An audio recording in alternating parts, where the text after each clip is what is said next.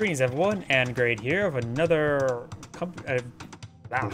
Age of Empires 2 Definitive Edition replay. Spawn on the left side as the red poles. We have a foreign name. Spawn on the right side as the blue Cumans. We have Vitals. Nope, the poles bonus. They are cavalry civilization here. Villagers regenerate 5 health per minute and increases per age, so they don't get some nice little bit of health regen. Just making sure they have a little bit more survivability. Bulwarks replace mills, which of course does grant a immediate rebate or immediate collection on freshly planted farms, as well as being ever so slightly larger, allowing to get a bit more even placing mills or farms. And stone miners generate a little bit extra gold addition to their stone, which is a little bit handy. So you could go ahead and go for perhaps some early tower build or castle build and not being slowing down your gold too much. Let's go ahead and get a fast forward pace as well. For the Cumans, additional town center can be built in the feudal age, which is very, very powerful, but it does take longer to build. Siege workshops and battery rams available in the feudal age.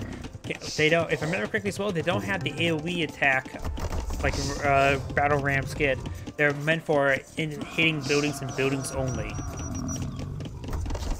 The archer range and stables cost a little bit extra wood, which can be handy. More probably useful in the feudal age rather than the castle imperial. And cavalry is 5% faster in each age, but if I remember correctly, they get what? The technology, they don't get the speed technology, so it's overall net benefit and free, but it's not a maximum benefit sort of thing. They also get, oh yeah, they also get access to step lancers. Not like you want to see that unique unit skip check. So overall, they're definitely a good mobile force. I forget, do the Cumans can, whoops, can the Cumans even pull out stone walls? I don't know why. I think they can't pull out stone walls, but I may be mistaken about that.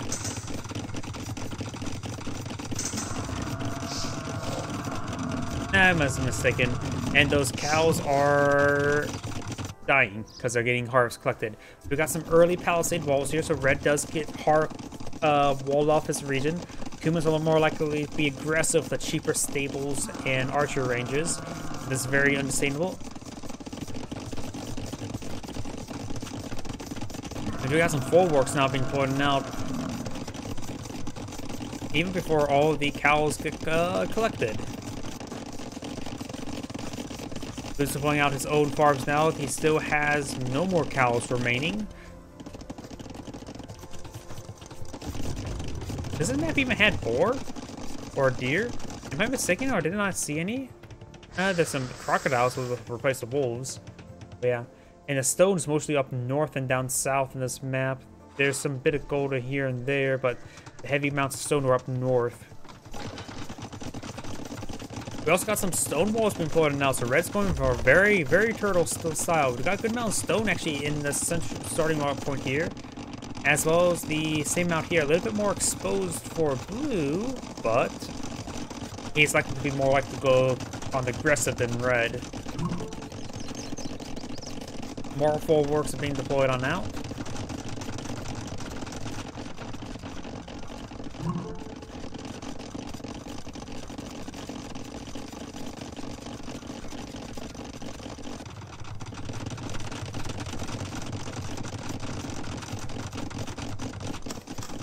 We also got an early castle here. I just realized something, that they are at... Oh. That's interesting. If I were to slow down the replay, these were the 2 players from the previous game in the 2v2. So it looks like there's a little bit of a bug in the replay system where it keeps these guys around. So ignore these 2. Those were actually from the previous game I just casted. So that's sort of interesting. That's a bit of a bug.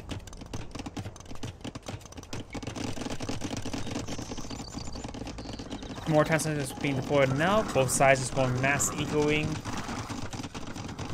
Now blue is making ways forward for a bunch of knights. Red has not spotted this yet. And he does go ahead and spot it now. We've got a good number of these knights here, so red may need to pull back these knights. This castle, of course, has been spotted, but it looks like he's going to be pushing out of range. It actually didn't fully wall off with stone, just a couple select areas with stone. Palisade walls will go down quite easily.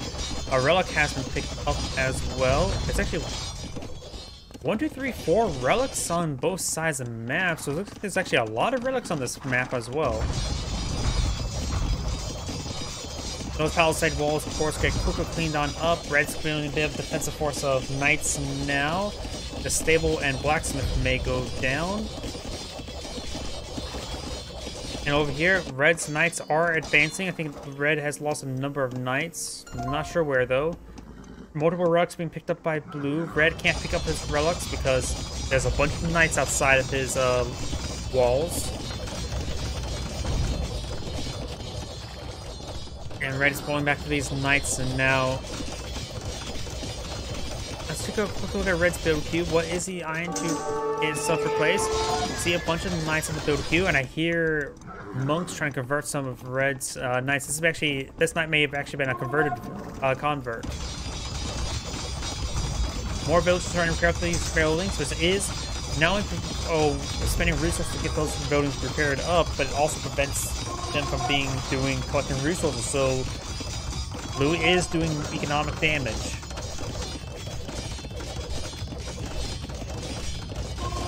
And he's forced a lot of villagers to be pulled off the line right here. Red's going for more and more knights, and now eyeing a castle here now. He does go and break this line here. He needs to throw these knights into that breach immediately. Red has a good number of knights here, and a bit of a better concave. Now that's a bit of a chokehold here. Blue does counterattack there, doesn't fully commit, allowing Red to get through the breach. It's hard to say who's actually has more knights. I think Red may pull out 12 and 3.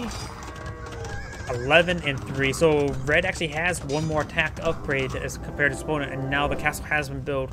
So this area should be very secure. It does those knights inside this garrison to get much needed health regen. Very, very nice. He will need to get out his own monastery out soon rather than later to get out some more, collect these relics. And Blue has a massive lead of villagers. I don't think Red has actually deployed out a second town center just yet. No, he has. But Red has 55 villagers. Blue has 94. Blue has a massive economic advantage. He may not realize it just yet. And Blue does have a number of monks here. I'm not sure. The monks may be grabbing his opponent's relics. If he grab those, that would be great. That means that's more permanent gold income at a higher rate for him. I was going to say, he could use the monks to get these guys healed up, which can be very handy indeed, sort of like how Red is healing up his knights through this garrison. We see Red going for more and more knights. Blue's going for Imperial Age and more knights as well.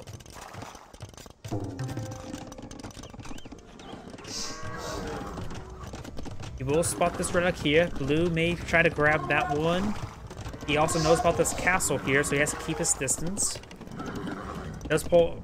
evacuate his knights out there. Maybe he needed some herbal medicine to get these guys healed up.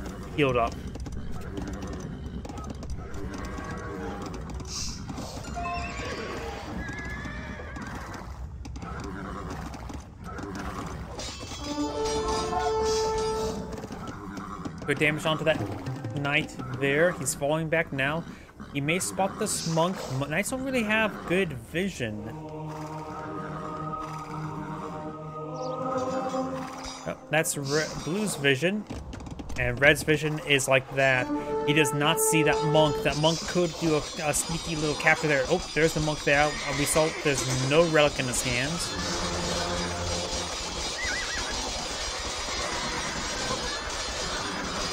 And it looks like Red managed to get the better engagement right there. Blue will lose his knights, but his better economic situation will make his situation better. Knights here have 12 and 2. Red still's down a weapon upgrade from the blacksmith. Red does have win that fight quite handily, but he's not in a good position to advance. Blue has a massive reserve of knights here. So if red advance, blue could be quickly crushed. We also have some oblique, which are the anti, or they remove armor from units, if I remember correctly. Blue's going for his Cavalier upgrade, which will give him a massive boon, or massive lead against red. He will lose some villagers here, but that's not a huge issue. He has plenty of villagers compared to his opponent. Monks may grab a knight or two. Include amount of damage coming out these forces. Blacksmith upgrade right there. Cavalier's about ready to pop on out. Does red have... No, he does not have pure H right there, so red is not looking good. And blue's even taking time to collect these 4 gold deposits as well. That will deny his opponent so much gold income. Red is pulling out 4 towns here to claim that gold. And here comes the Cavaliers. He sees Cavalier. Give him a good amount of damage. Now he's 3 damage ahead. Additional 20 health and armor. And red is backed out of the game. Seeing Cavalier there. He was not going to win that game because we could just see by this, even this gold here. Red will be starved out of gold very, very quickly if he continues the night game. And he will continue it and lose it. By the way, this is Adam Gray saying thank you for watching and moving on to the next replay.